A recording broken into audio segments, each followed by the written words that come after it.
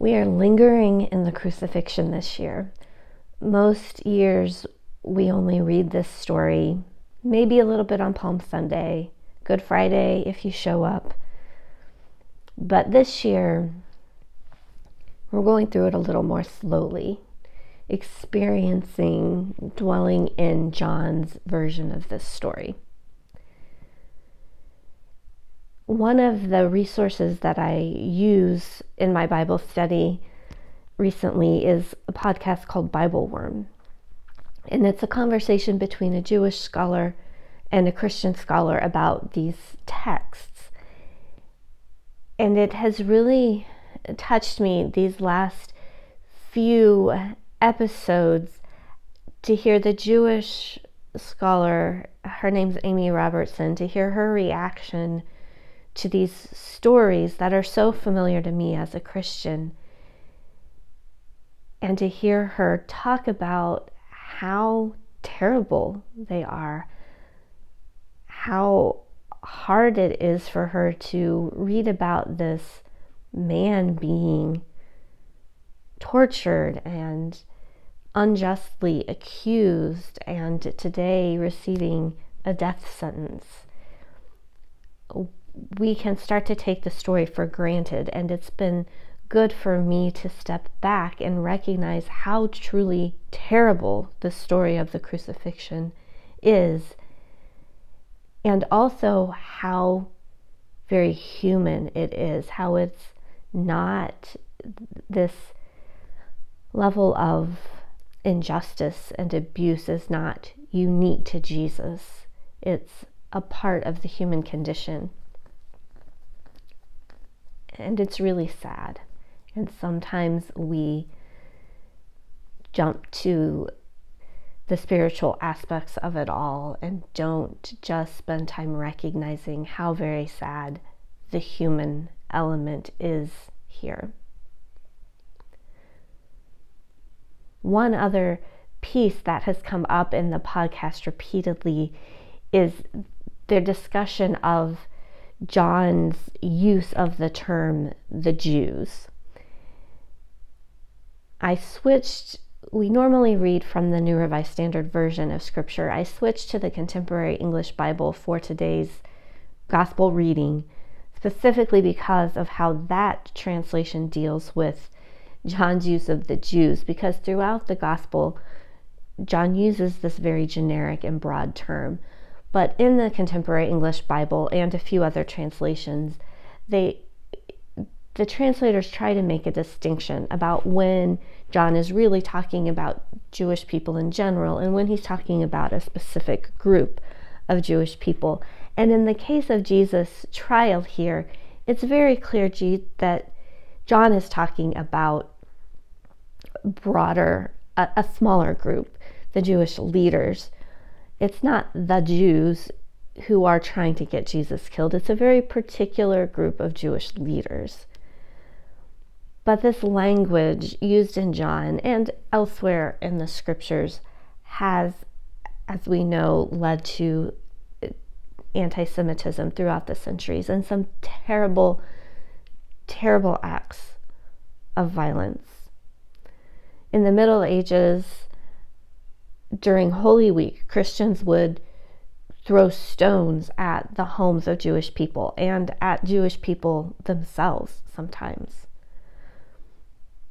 I have a friend whose wife is Jewish, and she said that Good Friday is still the most dangerous day of the year for Jewish people in terms of experiencing hate crimes.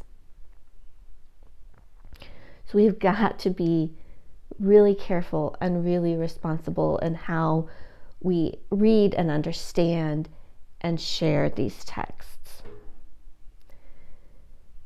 We know, of course, that Jewish people aren't the only group that Christians have historically and continue to express hate toward. There's a lot of anti-Muslim hate as well.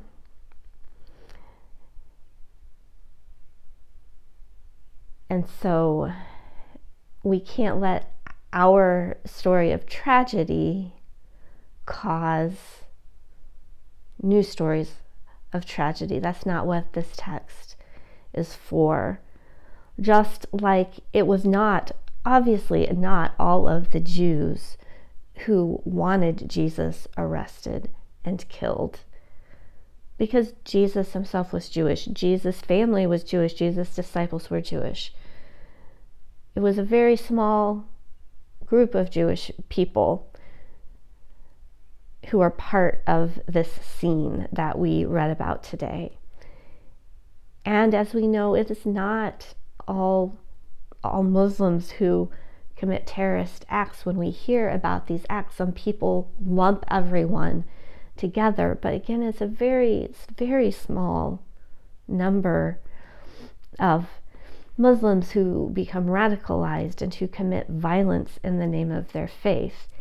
And we have to be very careful that we don't lump big groups together, just like we as Christians do not want to be lumped together with Christians who commit these hate crimes, with Christians who spout anti-gay and otherwise bigoted rhetoric on the radio waves. It's not all Jews or all Muslims or all Christians.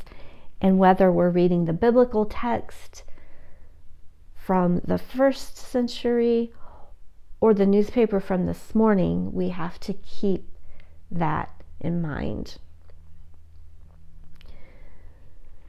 One of the lessons that the Christian scholar and Bible worm draws out from this text of Jesus' trial and death sentence here is that the forces of empire can't handle the threat of life, right? We've got to back it up to John 11 when Jesus raises Lazarus from the dead. That's when these Jewish leaders decided Jesus had to die. Because if you think about it, the structures, the powers of the world, their ultimate threat is death. That's what they have to hold over people, and they hold it over people in a number of ways, not just by having a death sentence available to them. But if we can claim our life from a different source, if we don't have to be afraid of the power of death that the empire wields, then the empire loses its power, and that's the threat that Jesus poses. If he can bring life, then people don't have to rely on the empire to bring life, and then the empire's power is worthless. And that's a sobering thought. And it's a sad thought to think that Jesus was killed ultimately because he brings life, to think that all the forces in the world are just entrenched in death. And I know we're not quite to Easter yet. It may be premature to jump towards the hope. But I am finding hope in thinking about our connections to our siblings of other faiths right now. Because just as we can misread this text in ways that cause us to distance ourselves and even do violence against people of other faiths, I also believe that if we understand what's at the heart of it, it can help us to find similarities and connect with and work with people of other faiths who also believe in a God of love and justice and life. Ramadan, the holy month for Muslims, began on Friday. I looked it up because Grace was asking if the Islamic Center here in town was hosting their meals again. They have, before COVID, hosted fast-breaking meals at certain times during the month, and those have been something that our family has very much appreciated and enjoyed being part of. And the month of Ramadan is similar to the Christian season of Lent in terms of being a time that Muslims seek God more intently and try to develop their faith. Jasmine and I took Camila, my granddaughter, to up and away. It's an indoor play place here in town. And this was a few weeks ago. It was nuts. I think they had 2 birthday parties going on. There were just kids running around. There's a ball pit, and even though it's meant for you to just like play in the balls, you can imagine kids like to throw balls. They like to yell and run, and it was still cold outside, so this was like all the pent-up energy.